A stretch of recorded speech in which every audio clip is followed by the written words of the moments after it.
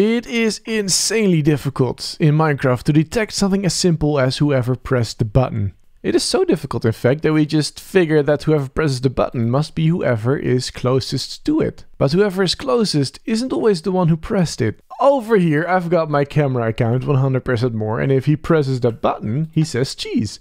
However, when I press the button, it's still 100% more who says cheese. Now in this tutorial, I'll explain how you can detect to press the button, regardless of if somebody else is closer or not. Now to make this work, we'll need to have a custom advancement, which means that we'll need a data pack. Now for this tutorial, I'll be using VS Code to work with my data pack, but of course you can use any other text editing software that you have. Also, on my Patreon, I have a template data pack that you can get for free. You don't have to become a member to get it. Patreon just seemed like a good way to host it. There's a link in the description. If you're not familiar with VS Code, this is it. We have our folders over here on the left, and on the right, this big screen, this is where our files are. And if you're using my own data pack template, you will see something that looks a little bit like this. You have your data with Minecraft and template as a namespace. And in here we have functions, predicates, and tags. Now these aren't all the things that we need. In fact, we need to make a new folder here. But these are just the ones that I tend to use very often, so that's why they're in my template. Let's make a new folder called advancements. There we go. Also, you will find that inside the functions folder there's load and tick. And we don't actually need those for this data pack, so we're just going to delete them. And I'm actually fairly certain that we don't need Minecraft namespace either, so we're going to delete that one as well. And if it ends up turning out that I was wrong and this bit doesn't make it into the video. Now that we have our data pack set up, we can actually go ahead and not be in VS Code anymore.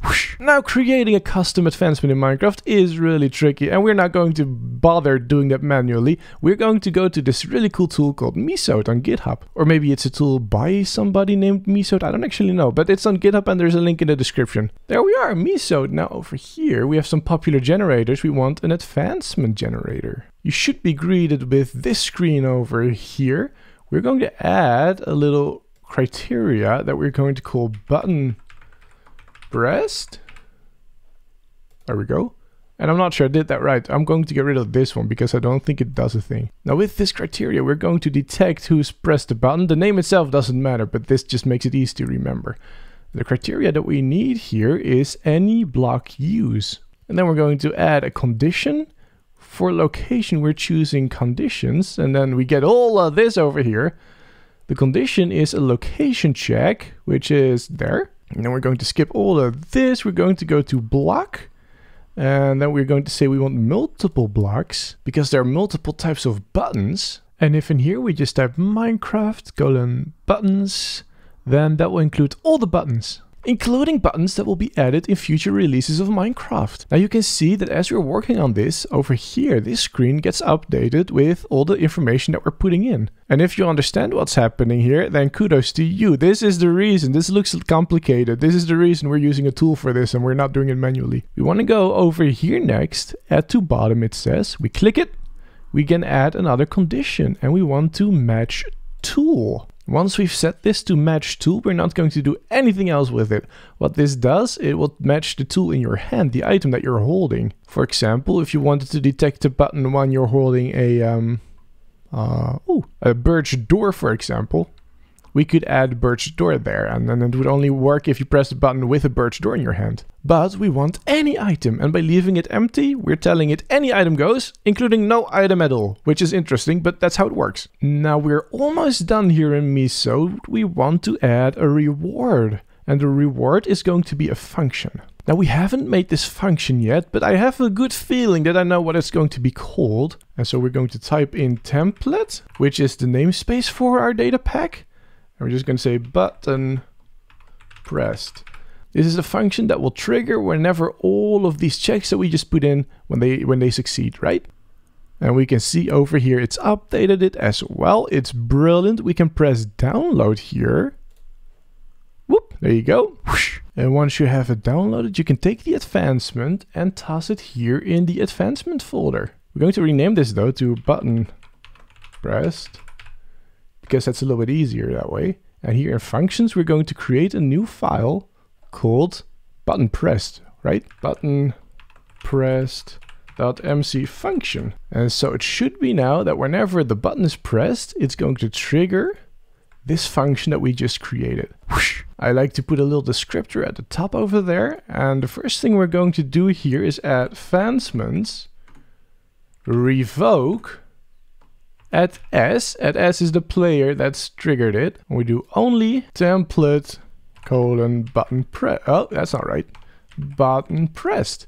So it's going to revoke only the advancement button pressed, the one that we created over here. Now revoking the advancement is really very important because you can only get an advancement once, meaning that once you've pressed the button, you won't be able to do it again. And so that's not really good, is it? And next what we're going to do, and this is what we'll be using in game to detect that someone has pressed the button, we're going to tag add s, whoever pressed the button.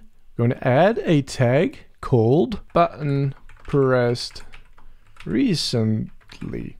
That way we know that this person who has this tag has recently pressed the button. And you know what? Let's go and test it in game, shall we? Let's see. First we're going to not press a button and see if we have any tags. 100% me list. No tags. Now when I press a button, I'm going to grab a jungle button because again it should be any button. We press it. We're going to see the list and something went wrong. Uh-oh. I think I know what went wrong. You're supposed to reload it. I'm a professional, I swear. So now when we press it and we run the list tag, we can see I have a button pressed recently tag. Now basically what we can do here, where it says execute as the nearest player, we can just add a condition here. Add the nearest player whose tag is button pressed recently. And so now it's only going to say cheese to whoever has that tag. But here is an issue.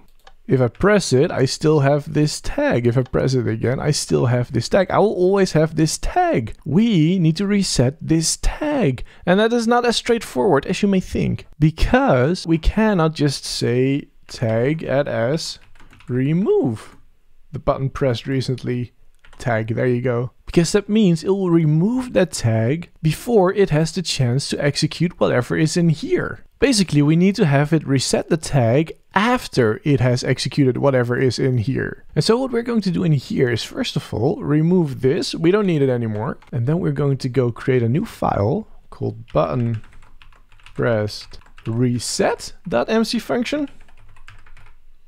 And again, I like to add a little explanation at the top. And over here, we're going to say tag add a, not add s, very important. Anybody who has the tag button pressed recently, remove the tag button pressed recently. Now note that we're doing all players. There's a reason for that. If we go back to our button pressed function, not the button pressed reset, the button pressed function, in here, we're going to add a schedule command.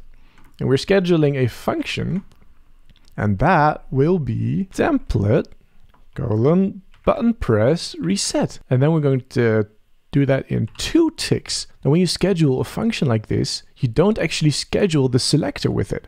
So this is executed as the server, which means that here in the reset function, we cannot use add s. There is no add s, or at least the server is, but the server won't have this tag. So we're just going to remove it from everyone. It's what I found works best. Make sure that you reload, because forgetting that would be silly, wouldn't it? And now with our camera account back in the world, we can see when he presses the button, we get 100% more, says cheese. And when I press the button, even though 100% more is closer, it will say 100% me, says cheese. There we go, 100% more says it, I say it. If I press it again, I say it again. We're doing a big switch through. I think you get the point, it works. We can also double check to make sure that the tag is gone. Absolutely no tags. Woo! And that is how we detect who presses the button exactly. It's a little overcomplicated. In most cases, just testing for the nearest player is still enough. But in the rare cases where you really need to know, this is how I figured out that you do it. It works! Woo! Now, as I've said, the datapack template will be available for free on my Patreon. However, if you choose to become a supporter, you can also get the datapack that we just created with the custom advancement over on my Patreon. And thank you very much if you do decide to check it out and become a member. Other than that, I hope that you've enjoyed this tutorial. I hope that it taught you exactly what you wanted to know, and I hope to see you in the next one. Bye bye!